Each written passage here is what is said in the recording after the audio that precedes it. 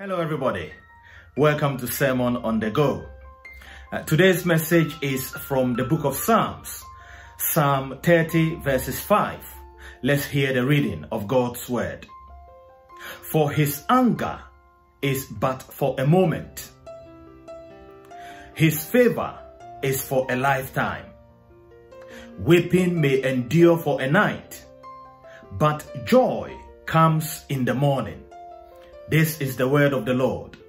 Thanks be to God. My dear friends, there are many people who are going through life who think or feel that God is angry with them and that God is not happy with them. In the reading today, we understand that God's anger is but for a moment and his favor is for a lifetime. When we offend God, he is angry.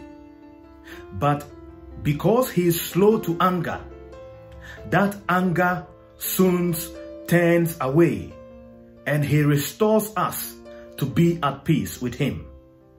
If weeping endures for a night, as sure as the light of the morning returns after the darkness of the night, so sure will joy return to you in your life. For the covenant of grace is as firm as the daylight. The return of God's favor to an afflicted soul or a grieving soul is like life from the dead. Nothing can be more reviving than that.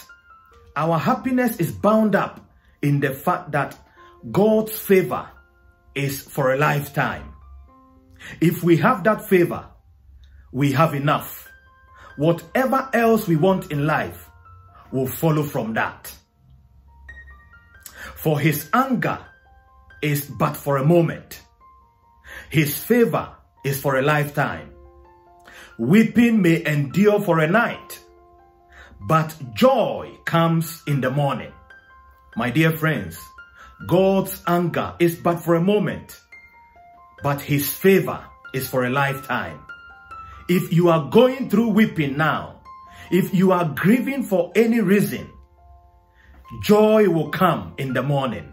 The joy of the Lord will come upon your life, and that will revive you for the journey of life ahead of you. May the Lord bless and keep you. May the Lord make his face to shine upon you and be gracious unto you. May the Lord lift up his countenance upon you and give you peace. In the name of the Father, and of the Son, and of the Holy Spirit. Amen. I shall see you on Thursday. Shalom. Peace.